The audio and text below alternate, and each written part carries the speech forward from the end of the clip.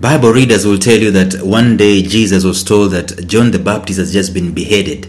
His cousin, the guy who announced his coming, had just been beheaded. His head was given on a platter to someone who asked for it.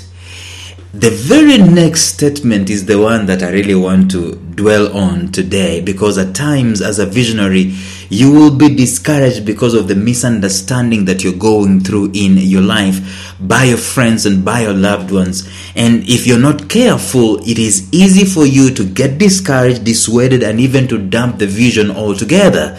The Word of God says, the Bible says that Jesus went and continued doing the work that he was called to do after hearing that John the Baptist had been beheaded. In the podcast, I want us to continue discussing, you as a visionary, what do you do when you are misunderstood by friends and loved ones? Stay tuned.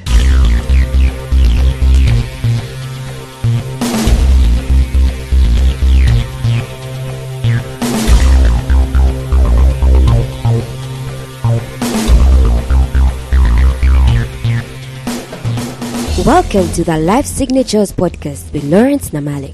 Lawrence is a life coach, author, and keynote speaker who loves to tackle different topics on purpose, productivity, and resilience. His mission in life is to awaken all your boundless possibilities available in you. Life Signatures podcast is dedicated to bring to reality every single person who knows that deep down in their gut, there's got to be more to life than this. And now, here is your host, Lawrence Namale.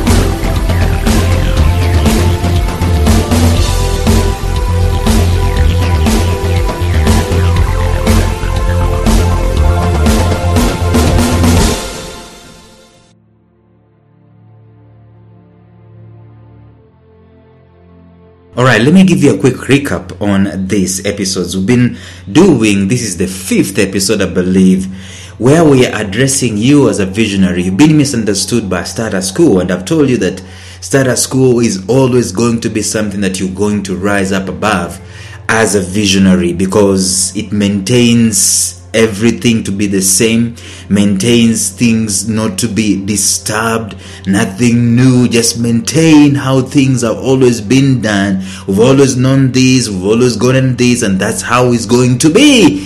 So as a visionary, you rise up and you hear something different in your spirit, something different in your mind, something different in your heart that tells you, I need to paint, I need to do DJing, I need to sing, I need to do spoken word, I need to do poetry, I need to do designing, I need to play an instrument, I need to maybe go for nursing instead of being a teacher. I need to do, basically you're being told to rise up by something that is inside of you, embedded inside of you, and as a visionary you're listening to it, and the people around you who you expected to help you are actually thinking that you're going against the grain, you're going against the status quo, it should not fly, and they start opposing you, they start isolating you, and they start doing different things, and you get disillusioned as a visionary. What do?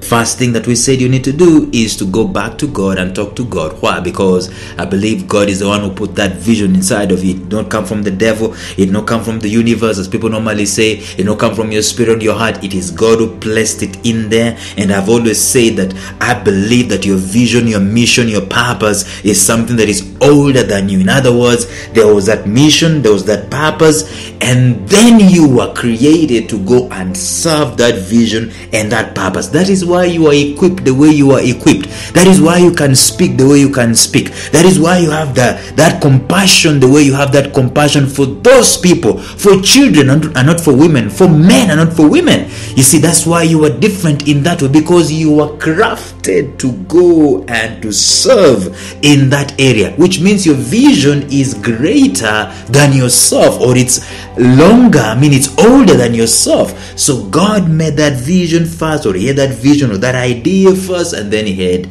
you to fulfill that idea. Doesn't mean that you are subservient to the vision. It means you're that important to God. See, so talk to God when you're being misunderstood. The second thing that you need to do is to go back and clarify this vision of yours, not for the idea that you're going to, argue with people and debate with people and win debates. People will not get your vision no matter how you debate with them.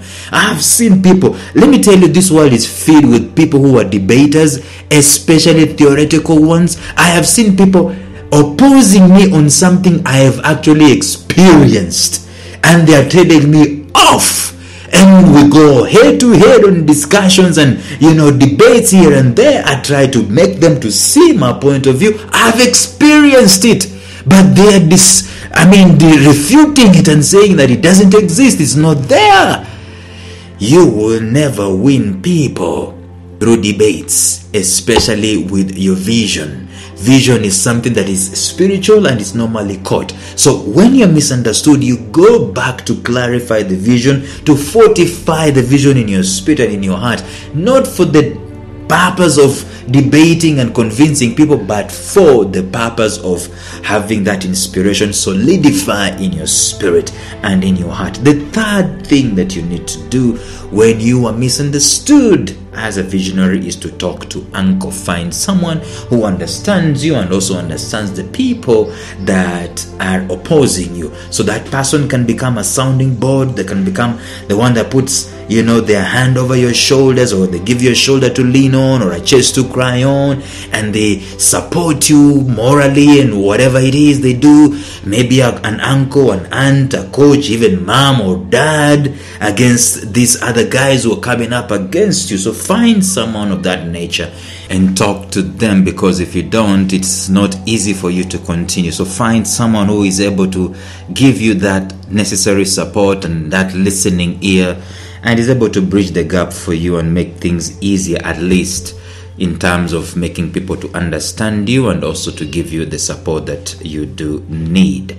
Today in the podcast, we're going to discuss something else that you need to do as a visionary when you're being misunderstood by your friends and by your loved ones, and when you're going against the grain, against the status quo, and it's insurmountable, and you're feeling like you're alone, feeling like you're left behind, feeling like you're isolated, and so on. The thing that you need to do after you've done all those things that I've mentioned up there, you also need to make sure that you protect your routine. Remember the routine of Jesus Christ? He hears that John the Baptist, his cousin, has been beheaded. What does he do? For the most part, people will be scared, and people will, retreat and so on and so forth, and stop doing what they were doing. But this guy does the exact opposite. He goes on and continues healing people, continues delivering people, continues preaching, whatever he's up to. Basically, he continues with the vision. Maybe he does not accelerate it, he does not decelerate it, but he keeps on with the routine. He keeps doing what he was born to do, or what he was called to do. He keeps it moving. So when you're misunderstood by your friends and by your loved ones, one of the things that is easy for you to do is to drop the ball and sit by yourself and feel sorry by yourself, and maybe go back to the drawing board and start trying to doing something else and fitting in and so on and so forth. Or maybe just go on a pity party and want to be pitied by people, or want to be do what. It is easy for you to lift yourself off of the vision, lift yourself off of the purpose, off of the passion that you had, because something has gone wrong, because you've been misunderstood, or because you've been opposed. But that would be wrong. The fifth thing that you need to do is to protect your routine. Protect your routine. What you used to do, keep doing. If I wanted to mess up with your life, you know what I'm going to do? I'm going to mess up with your routine. I'm going to scratch your routine. And your identity is in the routines that you have established for yourself. Basically, your own kind of status quo that you've developed for your own vision and for your own purpose pursuit. So protect that routine by all means possible. See, the result of a misunderstanding can easily throw you out of the rails, out of balance, off of balance. And the thing that you need to protect, a daily thing, the thing that you need to protect basically with all your life, is what you do daily. Do not let any intimate opposition, so to speak, cause you to drop your daily routine.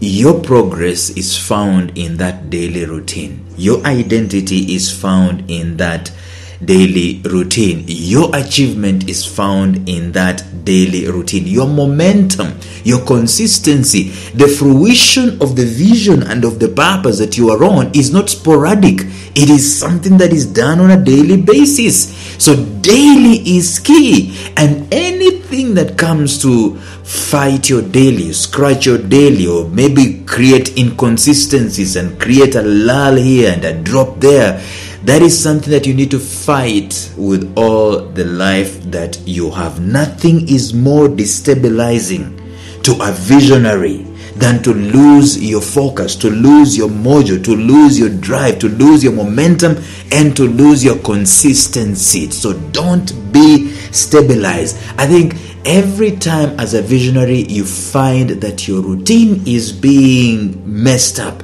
your routine is being disrupted, your routine is being distracted, that is the moment in time that you need to know that your life is actually on the line. Your identity is actually on the line. Your vision is on the line. Your purpose is on the line.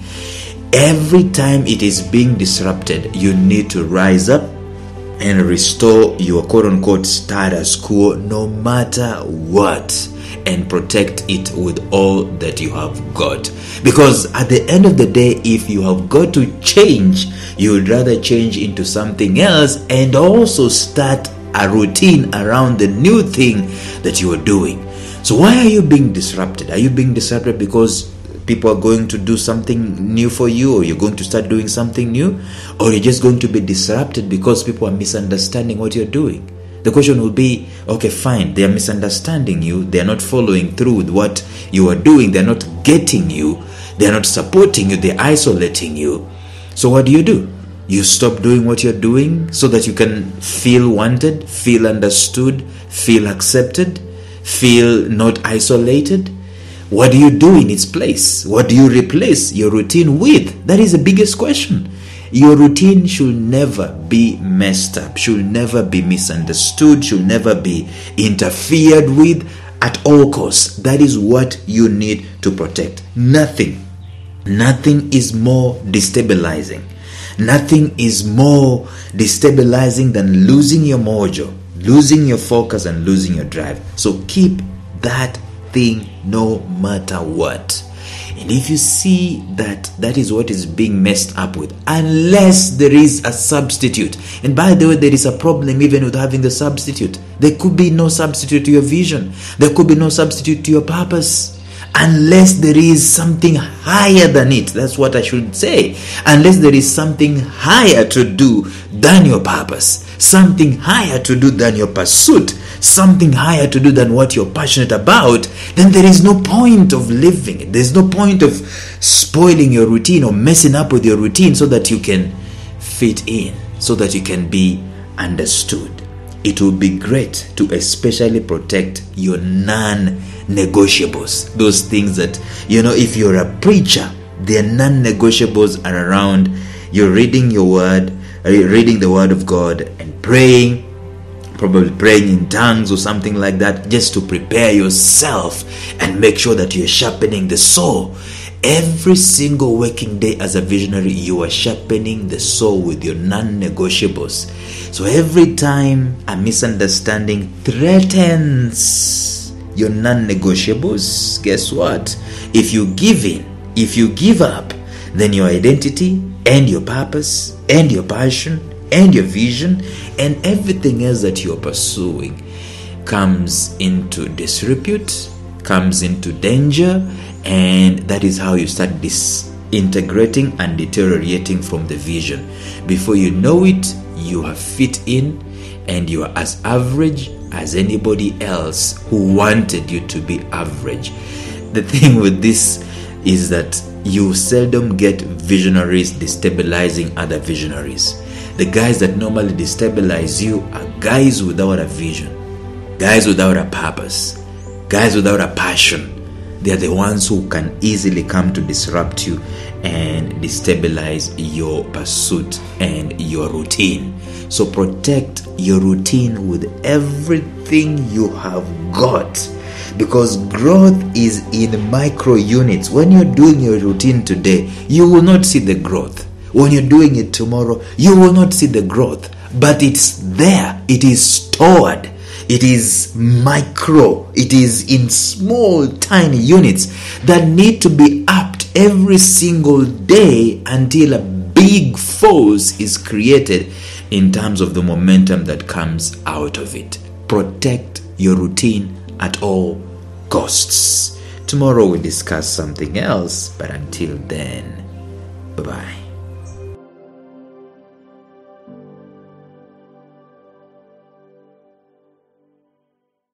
A special shout out to my mentor Jeffrey Howard of Visionary Business University, found at mastermindmentor.com, who has graciously provided me with the soundtrack and the introductory track to this podcast. Thank you, Jeff.